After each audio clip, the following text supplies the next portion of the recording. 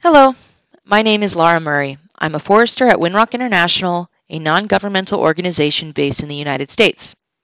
As the co-developer of Module 2.5 on estimating carbon emissions and removals from deforestation and degradation, I am delighted to deliver this lecture as part of the GOFC-GOLD World Bank FCPF training materials on monitoring and reporting.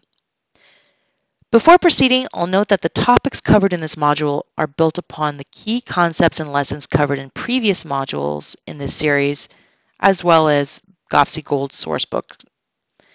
So it's recommended that you familiarize yourself with those materials before proceeding. We'll begin by exploring the General Intergovernmental Panel on Climate Change, or IPCC, framework for estimating emissions and removals. Then we'll learn about combining emission factors or removal factors with activity data to understand the emissions impacts of land use change activities. And finally, we'll conclude with country examples from Guyana and Indonesia. The Kyoto Protocol enacted in 1992 requires that all UN Annex I countries report anthropogenic greenhouse gas emissions on an annual basis and encourages Annex II countries to do the same. The IPCC was then invited to provide standard methods and best practices for estimating emissions from land use within national greenhouse gas inventories. So they developed the 2003 Good Practice Guidelines for Land Use Change in Forestry, commonly referred to as the GOFC-GOLD. These guidelines did not cover emissions from the agricultural sector, however, so in 2006, the Agriculture, Forestry, and Other Land Use, or AFLU, guidelines were introduced. The AFLU guidelines serve as the basis for international estimation of emissions and removals from land use. They identify 6 land use categories and offer standard guidance on how to estimate emissions or removals resulting in changes in land use. The AFLU guidelines are formulated based on the principle that emissions must be reported based on changes in land use categories, and that emissions represent the sum of carbon stock changes within each land use category. The 6 main land use categories include forest land, cropland, wetlands, grassland, settlements, and other land. Within each of these categories, there are subcategories. For example, forest land may be comprised of additional subcategories like moist lowland forest or gallery forest. Maintaining these consistent land use categories allows nations to track land use changes over time in a consistent and comparable manner. The original GOFC-GOLD guidelines delineate 2 subcategories that are relevant to REDD: land remaining in the same land use category and land converted to another land use. Of course, in the context of REDD, that is forest land remaining forest land, which is where degradation occurs, and forest land converted to another land use, which is deforestation. So to estimate emissions resulting from land use change conversions, as well as land use, one must develop emission factors with activity data corresponding to the predefined land use or land use conversion. As mentioned at the beginning of this lecture, it's recommended that practitioners are already familiar with the key concepts behind activity data and emission factors for deforestation and degradation according to IPCC guidelines.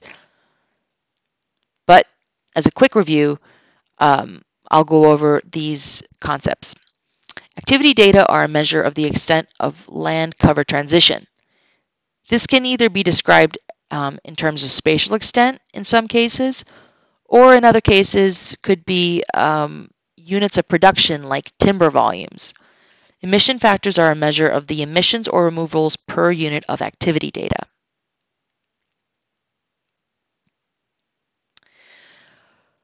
One then multiplies emission factors by their corresponding activity data to get the emissions from change, which is reported in tons of carbon dioxide. To develop activity data for deforestation, land cover maps for multiple points in time are compared to track the total area of change from forest to each other land use category. Emission factors require that carbon stocks for each land use category or subcategory are estimated through field data analysis. These emission factors for deforestation are generated by subtracting the post-deforestation land use carbon stocks from the forest carbon stocks to get the net carbon impact from land use change. Activity data are then, of course, combined with the emission factors to get net emissions, as is shown in this example of conversion of forest to cropland.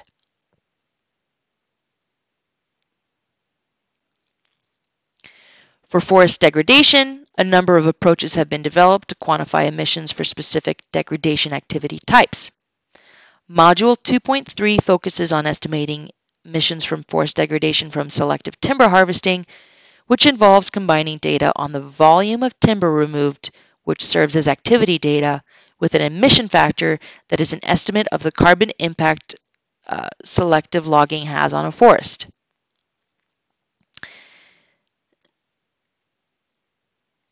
Net emissions from selective logging, representing the emissions as well as the carbon regained through growth following selective logging and wood stored in long-term wood products, can be calculated by subtracting the losses from gains as shown here.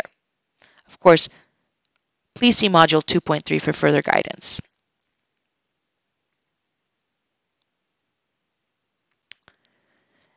As a practical example for estimating emissions from deforestation, we'll now explore the methods that were applied in Guyana's monitoring system for REDD.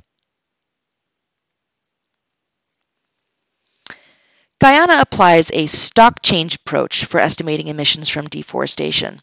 A benchmark map was developed, establishing a point of reference against which future changes could be compared. This benchmark map represents the first point in the time series that will eventually be sewn together to form an average deforestation rate or trend, describing the rate of historic emissions to contribute to the combined reference level that covered all of Guyana's REDD activities.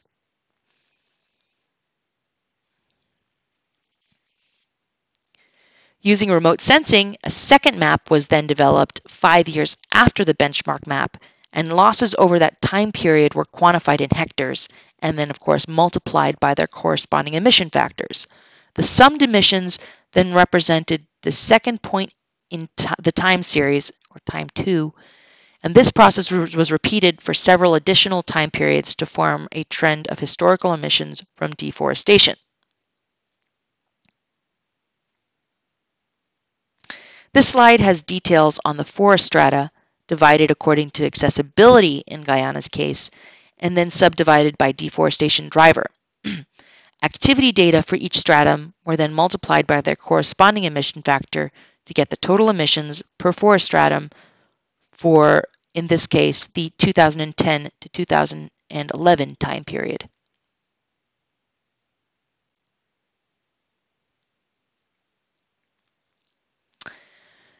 The next example I'll go over is estimating emissions from degradation caused by selective logging in East Kalimantan, Indonesia.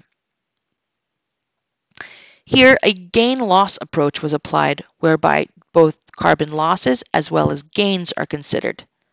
Losses are calculated by combining data on timber volume extracted with the estimated carbon losses experienced through incidental damage and infrastructure establishment associated with selective logging. Carbon gains are potential forest regrowth, and the wood that gets stored in eventual wood products like furniture was also accounted for, which ultimately, of course, decreases the final magnitude of carbon losses.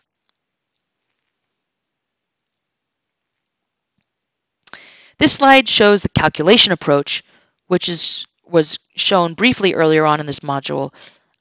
So I'll go ahead and move on to the next slide. Again, Module 2.3 goes over this approach in much more detail. So here are the numbers for the work in, or for the degradation, for the estimation of emissions from degradation in East Kalimantan. Field work was conducted to estimate the emission factor, which corresponds to each cubic meter of timber extracted. The emission factor included carbon emissions from the extracted log, the incidental damage from the felling of the tree, as well as the bits of tree left over after extraction, like the crown and the roots, as well as the infrastructure established, like roads and log landings. Under this approach, emissions were assumed to be committed. That is, they occur at the time of the event, rather than calculating the carbon dioxide emissions that happen gradually over the course of tree decomposition. This committed approach was done to simplify the calculation of emissions. Here we see the actual numbers for each component of the emission factor, as well as the activity data, which were combined, of course, to produce an estimate of total emissions in tons of carbon dioxide per year. Gains were calculated as an estimate of how much timber is stored in long-term products, as well as the estimated rates of regrowth in logging gaps. For long-term products, it's assumed that the final wood products that the timber would end up as were sawn wood and wood panels. Then, a methodology was applied that accounts for the key losses in timber volume that happened during the processing phase, like milling, as well as how much the timber goes into the short and long-term products. Regrowth was estimated from combining an estimate of the total area of logging gaps based on field measurements with a regrowth rate that was derived from literature. Finally, net emissions were calculated by combining the estimate of total gains with losses in tons of carbon dioxide per year. So that concludes this lecture. In summary, this module provided guidance on estimating carbon emissions from deforestation and degradation, following IPCC guidelines and land use classifications. The overarching approach for estimating carbon emissions and removals by combining activity data and emission factors was discussed, partly through a review of topics and concepts covered in previous modules offered in this training series. I also provided some examples demonstrating a stock change approach for estimating emissions from deforestation, as well as a gain-loss approach for estimating emissions from forest degradation. Thank you for listening to this lecture of Module 2.5 of the GOFC-GOLD World Bank FCPF training materials for REDD monitoring and reporting.